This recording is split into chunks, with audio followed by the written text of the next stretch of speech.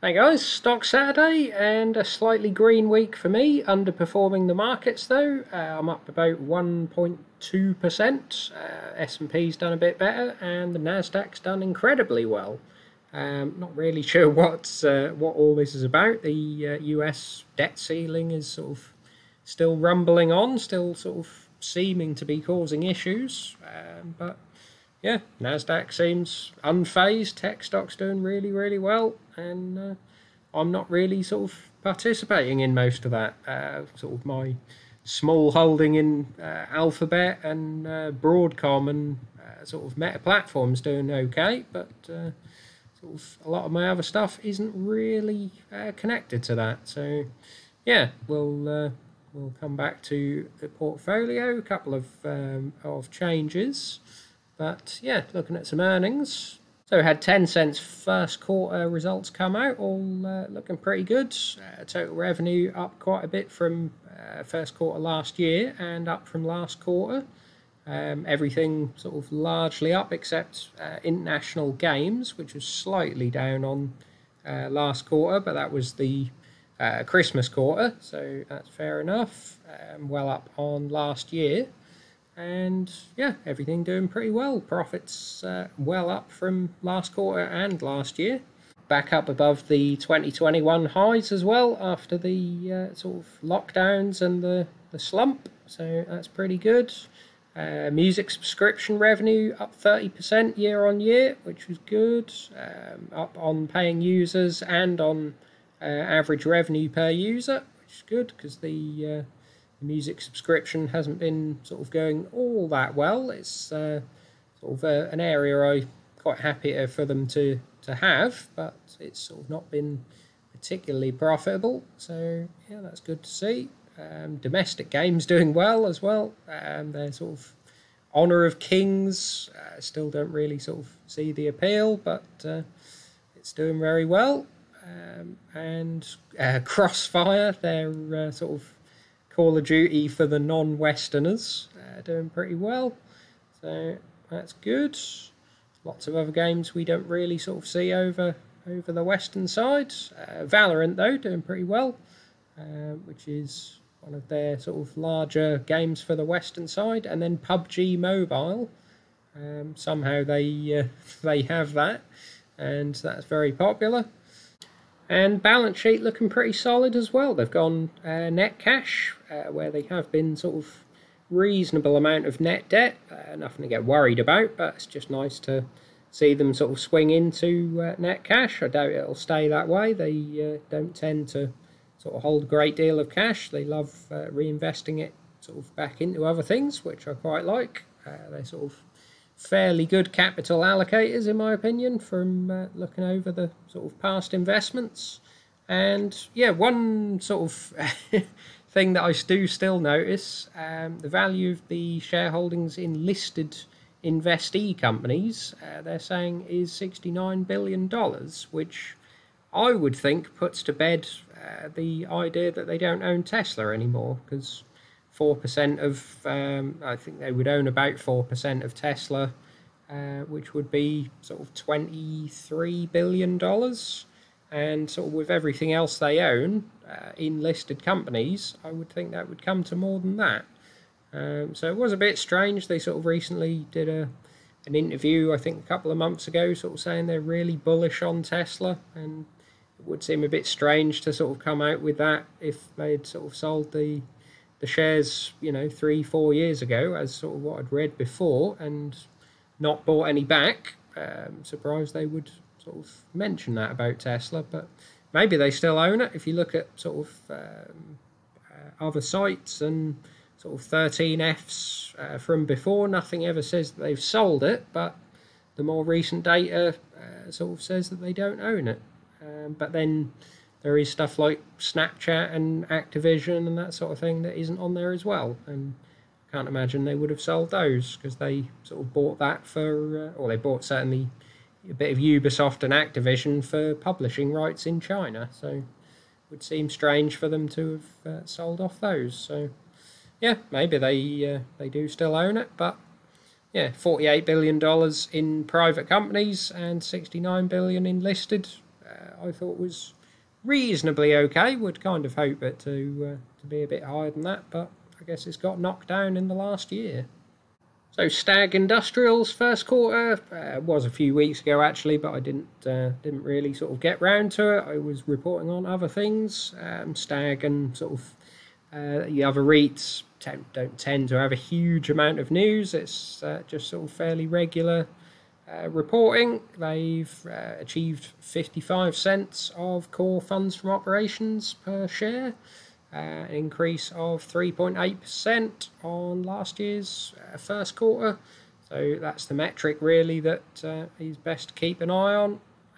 And yeah, it's a small increase, nothing huge, but yeah, they're a fairly sort of steady company. Would have hoped for a little bit more, but certainly in the real estate market at the moment, it's, you have to be sort of happy with steady, I think. 97.6% occupancy rate on the total portfolio, which is very good. A long way ahead of sort of commercial real estate, offices and that sort of thing. Not something I would be wanting to be in. Industrial side, sort of your distribution centres and logistics places is a far more bullish sector for me. So yeah, all looking good. Balance sheet sort of mostly unchanged. Would have been nice to sort of see debt not be going up. Debt hasn't really been going up. The credit facility went up slightly, but unsecured notes come down. So yeah, nothing too much. Not quite the same with Vici, doing a reasonable amount better. They have been sort of issuing a lot of shares and debt, so you can't really take the overall year-on-year numbers. That's a little bit silly. Again, on a sort of per-share basis for everything is the best way. Adjusted funds from operations up 18.6% year-on-year to 53 cents. And expanding into Canada, which is interesting, sort of expanding certainly out of Las Vegas, but even out of America, which they hadn't been sort of doing up until now too much of. He has sort of, there was an interview with the CEO, Edward Petoniak, and he sort of mentioned quite a few bits in things in Europe they were interested in, even sort of a quick soundbite about centre parks in the UK, which would be an unusual buy for them, but always very popular. Enormous amount of land, obviously, with those. So, yeah, not really sure what they would be worth, but it'd be interesting to sort of see them branch out into that. I suppose they count it as not a million miles away. It's entertainment products, so yeah, all looking reasonably good with Vici. Obviously, drastic changes in the balance sheet, but that's hoping that these buys are going to be worth it. So an awful lot of debt and dilution happened over the last year, but they call it value accretive, as they say, so everything on a per share basis is up. And news-wise, there wasn't really a huge amount of news that piqued my interest. Car registrations up from last year in the UK. I think this had already came out before. That's April numbers. EU CPI sort of pretty much all as expected, and the housing starts sort of as expected pretty much. The job numbers for the US sort of slightly, or jobless claims rather, slightly better than expected. So unemployment sort of presumably will be coming down yet again, not going into sort of recession as expected just yet. Yeah, that was basically it for the news. Fairly quiet. More coming next week, I believe. Got more inflation numbers and the PCE proper inflation numbers for the US. So yeah, we'll see what comes of all that next week. So portfolio-wise, all of the gain basically has come in the invest account. Quite a few gainers in here. Process doing reasonably okay with 10 cents rise. Stellantis up a bit. Taiwan Semiconductor up quite a bit, over 10%. Hymax doing okay, about 8%. Same with Meta Platforms. Kind of getting a bit sort of light-headed about Meta Platforms now, sort of 245. As I said, on the earnings, they're still expecting Reality Labs to be sort of growing losses all of this year. And with revenue not even rising, I do kind of see that as sort of, you basically need that to pay off basically at sort of at 245 now, when sort of high 150s, 160s, you kind of feel like you're getting sort of the Reality Labs potential thrown in for nothing almost. But yeah, I think where it is now, it's sort of pricing in a reasonable amount of that doing well. So I don't know, sort of considering maybe taking a bit of profit, maybe not selling out of it entirely, but we'll see on that. Broadcom doing really well, up about 8% I think for the week. That's including the FX, that's about 70% green now. So I don't know, I think I'll just hold on to it. It's growing dividend, growing earnings and everything. The gain seems justified. What else we got? Micron, again, similar to Meta Platforms, really. They're sort of, I think, piggybacking off the AI trade. Sort of reading a lot of reports saying that the AI chips and sort of growth of that industry is going to need an awful lot of memory. Micron are sort of fairly well placed to get a lot of that, but you're looking at 2025 from the looks of it. They're saying all this year is going to be a reasonably bad loss. Next year they're looking at sort of 50-cent earnings per share, so you're looking at like 130 forward price to earnings for 2024. Again though, that is analyst estimates, and they've been very, very wrong on Micron before. I think they had next year down at like $4 not so long ago, only a few months ago, and they've cut it down to 50 cents. So yeah, maybe that sort of comes rocketing up for next year, even during this year, and they'll be wrong. But I mean, even if it went back to $4 for next year, it's still 17, 18 PE for a semiconductors hardware company. And it's more than TSMC, more than sort of even AMD, I believe. So yeah, kind of considering sort of selling Micron off, but we'll see. And yeah, Google doing reasonably well for the week. So yeah, it's all happening in the investor count. No real losers all week. The ISA is where my sort of activity has been. Sylvania Platinum still sort of struggling with low rhodium prices. That's been taking a bit of a knock, but nothing sort of too bad. Treasuries, I've sold off a bit of treasury, or a bit more treasuries. Another £2,000 gone, and I've put that into a new position, Equinox Gold. Put about £1,500 into those.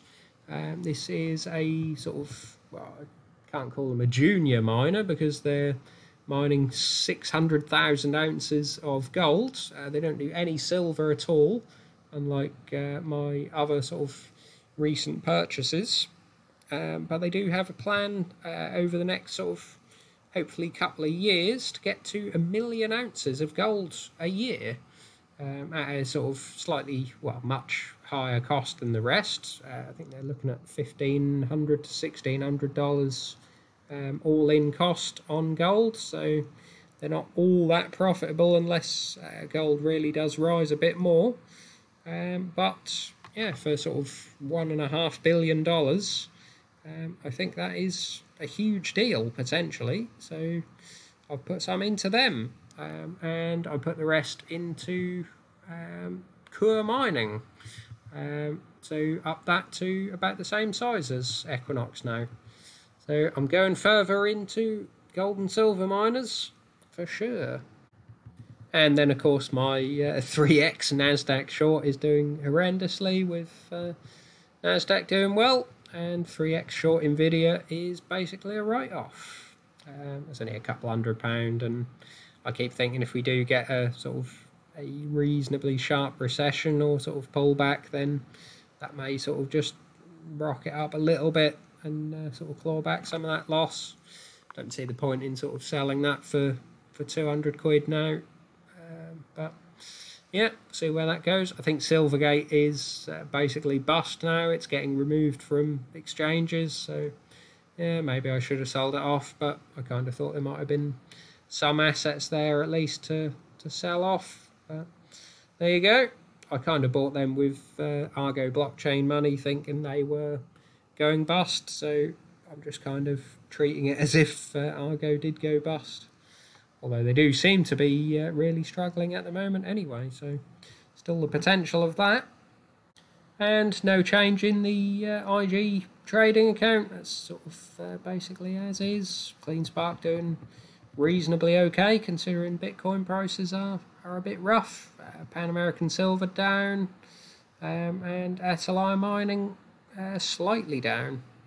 And no real change in the Chinese tech. I do have a couple of companies on the watch list potentially to be putting into Interactive Brokers, because that's the only place they have them. A Polish miner, KGHM, been sort of looking into over the last week or two. They're sort of very large in copper, but also silver, sort of as a byproduct of mining that copper. So it's basically all in copper and silver, which is an interesting mix. I sort of normally say that I like to keep industrial and precious metals separate, but you don't find all that many copper miners at a reasonable valuation, and they are very cheap at the moment. So yeah, doing more research into KGHM and more research into Embracer Group. Still haven't been able to sort of pluck up the courage to pull the trigger on them. Sort of gaming potential looks really good, and they own the Lord of the Rings franchise basically, so, or IP. So games coming from Amazon, and potentially sort of rights on some of the TV shows, I believe, but not films. So yeah, I think all in all, the Tomb Raider game coming as well with Amazon Games. So yeah, really positive, but not been able to buy yet. But I'm thinking of sort of throwing a fair bit of money into Interactive Brokers and sort of buying more options, potentially buying a little bit of those too. So we'll see where that goes. So leave your thoughts in comments below, and like and subscribe. See you soon.